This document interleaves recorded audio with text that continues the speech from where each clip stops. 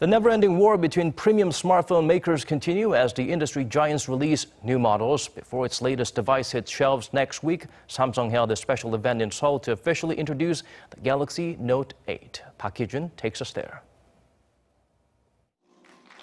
Samsung Electronics hosted its Galaxy Note 8 Midiaday event on Tuesday in Seoul, the same event that was held last month in New York City to promote its latest model of the Galaxy Note series. The series has made a comeback with some impressive features after Samsung's disastrous recall of its previous Galaxy Note 7 model.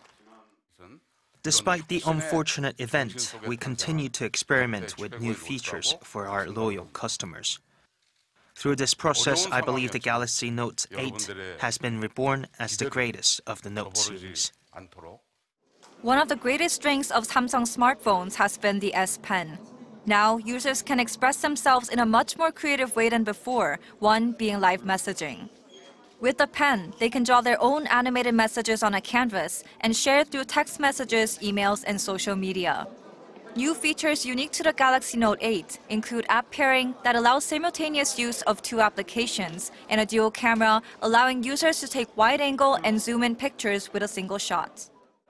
The Galaxy Note 8 has garnered a lot of media attention in recent weeks, but it's not purely about the device itself. There's also Samsung's big rivalry with Apple to consider, as the US firm prepares to unveil its 10th anniversary iPhone, the aptly titled iPhone X.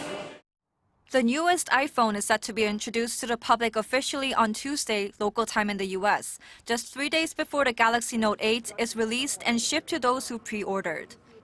According to leaked information, the iPhone X includes a 5.8-inch OLED display, wireless battery charging, and a 3D face scanner that unlocks users' smartphones in a few hundred milliseconds.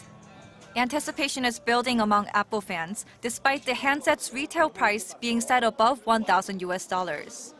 Nevertheless, Samsung is confident that it will maintain its dominant share in the premium smartphone market, saying the Note 8 is devoted to technology that actually matters to the daily lives of its consumers. Hee-jun, Arirang News.